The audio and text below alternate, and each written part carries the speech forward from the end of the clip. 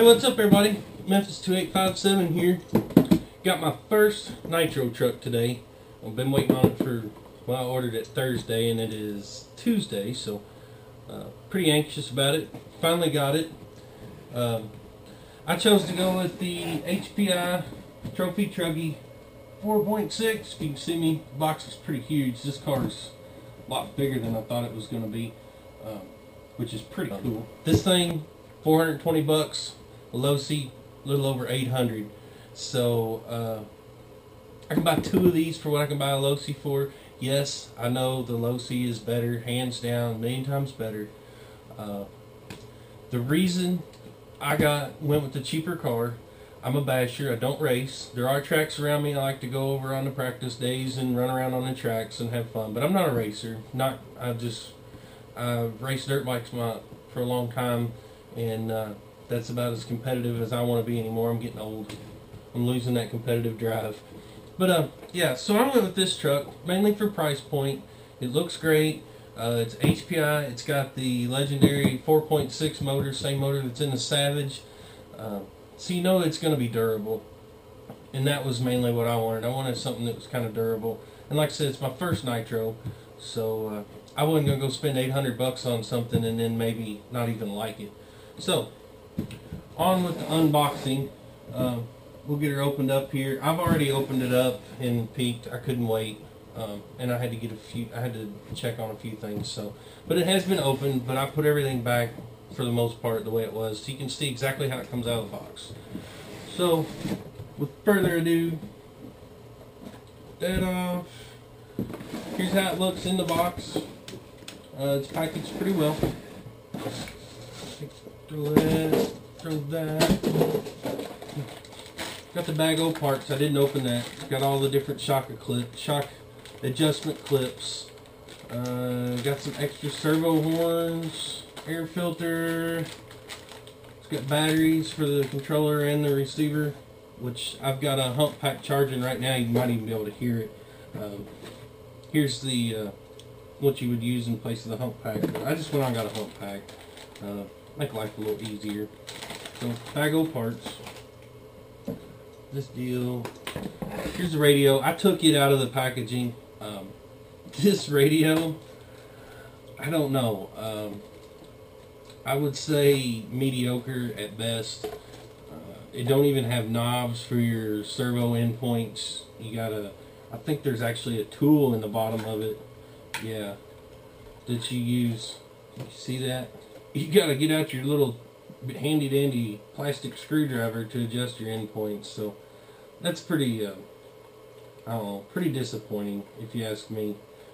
But that's what HPI gives you. So there she is. I'll put this out of the way and get the rest of the stuff. Got the used HPI sticker sheet. They've already pulled most of the stickers off and stuck them on the car for you, but there is a few leftovers. I guess you can stick on your pit box or something. Throw that down there. Here's the manual. And an antenna tube that you don't need, but here's the manual. So, everything out of the box. Let's see this bad puppy. Man, this thing is a good looking car. Let's get this plastic off here so we can see what we got. These body clips are just huge. And they're already bent for you. That's really nice. I like that. So far, I'm really liking what I see. This is my first HPI product too.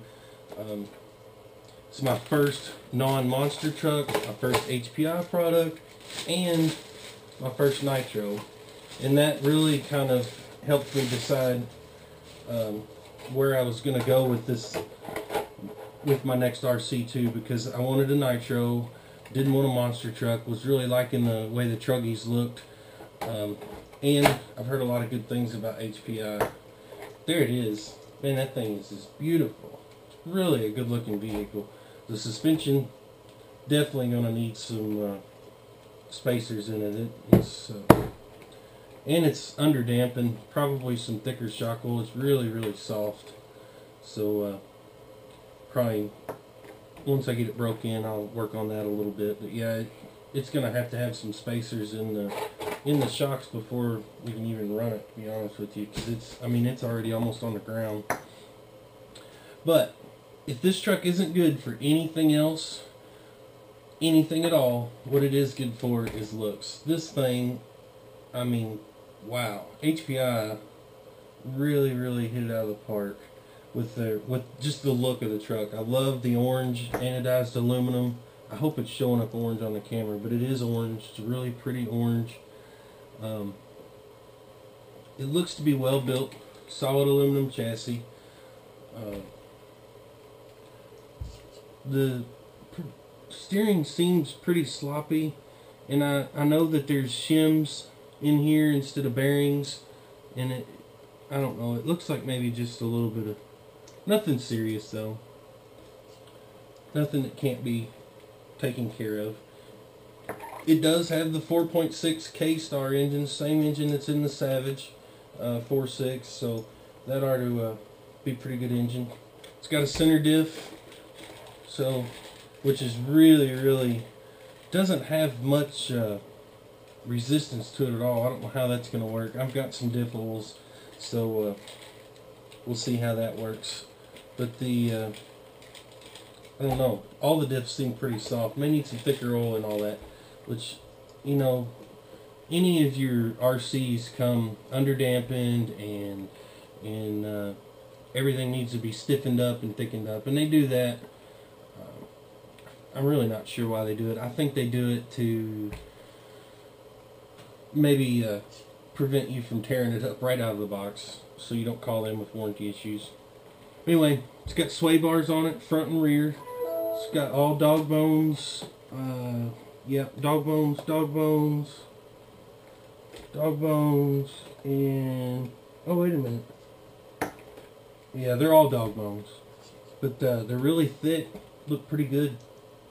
Also, one thing I'm seeing that I really like, and I don't know if you can see it right there, right here, it's got boots over the shock rods, little rubber dust covers, which is nice. I mean, that's just, you know, that's great. So, the reason this thing is so cheap, it's like I said, $420 versus $800, full start. It doesn't come with anything. The only thing that comes in the box with it is batteries, so you know, it don't have the roto start or nothing like that. If you need the roto start, you got to buy it. It's got a cheap piece of garbage radio, as we've seen, but for what I'm gonna do, I think it's gonna work out pretty good. And if nothing else, I can set it on the shelf and just let it look pretty, because I'm just blown away at the look of this thing. It's so nice looking. I see dual disc brakes here, which is pretty good. Hopefully it's got good brakes. It's got a nice chassis stiffener there.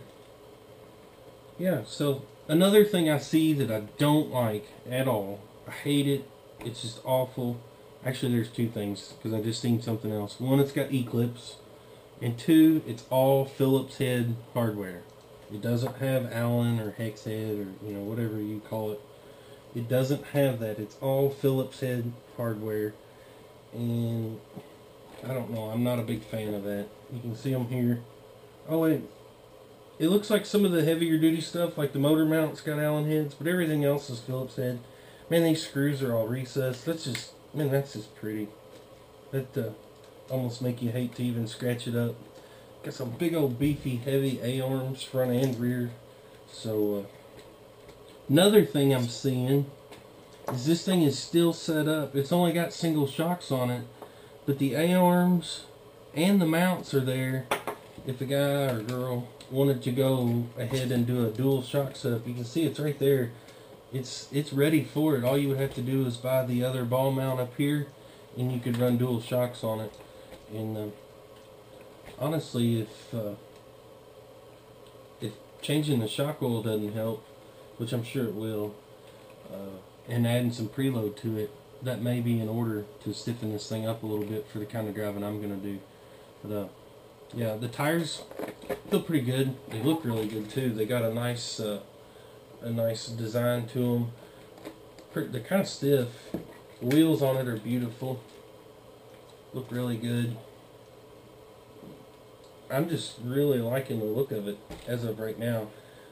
This thing has been out in the U.S. since right around the first of the year. It's been out in the U.K. since, best I can tell, late 2009, early 2010. They released it in the U.K. There's not a lot of them out there.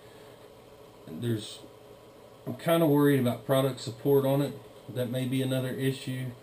I'm lucky I have a really good local hobby shop, so I may not have too much of an issue. But I know if you Google the HPI Trophy Truggy 4.6, Google even kind of laughs at you because there's just not much out there about it. Which, you know, I'll be the guinea pig. We'll try it out and see how it works. I mean, it can't be that bad, right? So we'll see. We'll see how it works. But yeah, that's my unboxing of it. I've got. I'm gonna run outside as soon as I get done with this and fire it up and do the. Start working on some of the break-in of it, and we'll see how it runs. So be looking for a running video coming up soon. I thought about maybe doing the video of breaking it in, but it's my first nitro, so who am I to tell you all how to break in a nitro? So I'll let you all figure that out on yourself or watch another video of it. But I'm really not liking that slop in the steering. There's a lot of play in the front end. The back's nice and tight, but there's a lot of play in the front end, just kind of everywhere, really. I don't know. I'll have to look into how we can tighten that up. I mean, you can see that. That's pretty bad. Let's see here. See if you can see. That's all play. I'm not moving the servo at all. So, and it's even got play this way. So it's just. It looks like a lot of it's in the steering hubs, and then a lot of it's right here in the servo arm. It's kind of sloppy. So I'll look into that. I did see on HPI's website they offer some ball bearing upgrades for the steering, so that's probably a lot of it, because I know there's bushings in here somewhere. I think they're right here in these steering arms. But gosh, it looks so good. I hate to even take it outside and get it dirty. It just, just look at that thing. That is just too nice. That's really, really a pretty truck. Put the body back on it one more time just to give you a look at it, because it sure does look good. I'm probably gonna get the if I like this whole nitro adventure. I've never had nitro. I've said that a dozen times now. If I decide that I like the nitro and I like this truck, I'm gonna put a roto start on it. You put it on there pretty cheap. But looks like it'd be nice and easy to get to the fuel. They got the windows cut out and everything.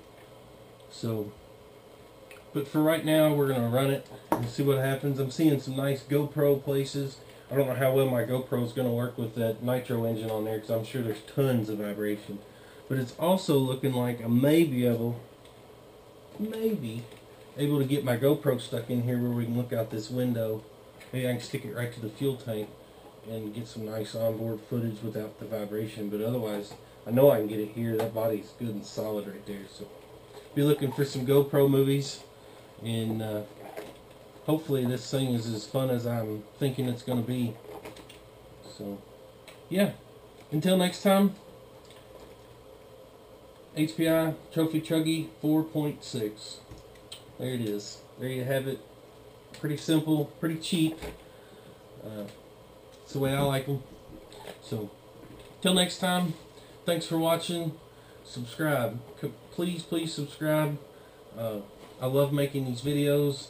I love playing with my YouTube channel, and for some reason, I get a real joy out of doing this, and when people subscribe, it makes me feel pretty good. So, subscribe. Keep your eyes open for some running videos of this thing.